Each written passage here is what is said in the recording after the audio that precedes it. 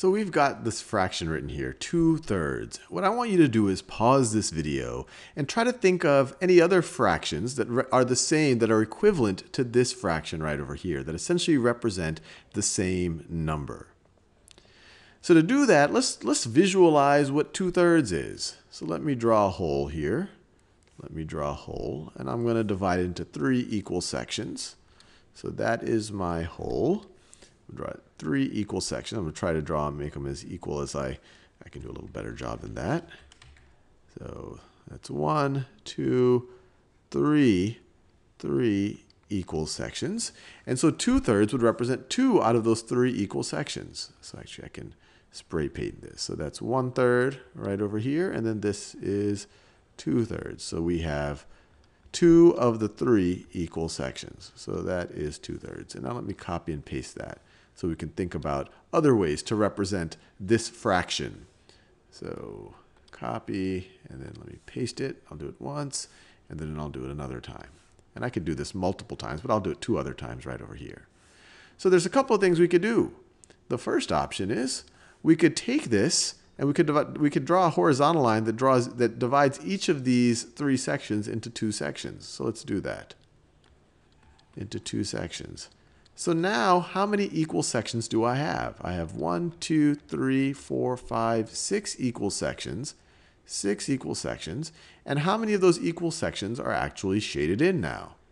Well, we see it's 1, 2, 3, 4. 4, 6. So notice, 4, 6 is the exact same fraction of the whole as 2/3. These are equivalent fractions. We could say that 2/3 is equal to 4, 6. Now we could do something very similar. Instead of dividing each of these thirds into 2, we could divide each of these thirds into 3. So I could draw 3 horizontal lines here. So let's see, 1, 2, 3. So now I have divided what was in 3 equal sections. I now have 3 times as many sections. I have 1, 2, 3, 4, 5, 6, 7, 8, 9 equal sections. And then which of those are actually shaded in? We have 1, 2, 3, 4, 5, 6. 6.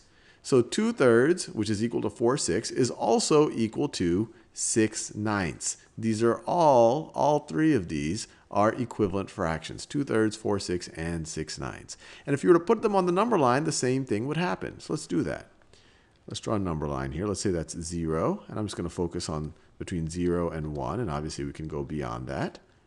Go beyond that. And let's divide it first into thirds. So this is 1/3 and 2/3. So we already know this would represent 1/3, and this is 2/3.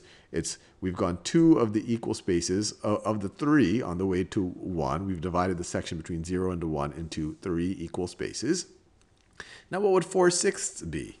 Well, now we would just have to divide this into 6 equal spaces. So 1, 2, 3, 4, 5, 6, and 4/6, that would be 4 out of the 6 spaces on the way to 1. So 1, 2, 3, 4.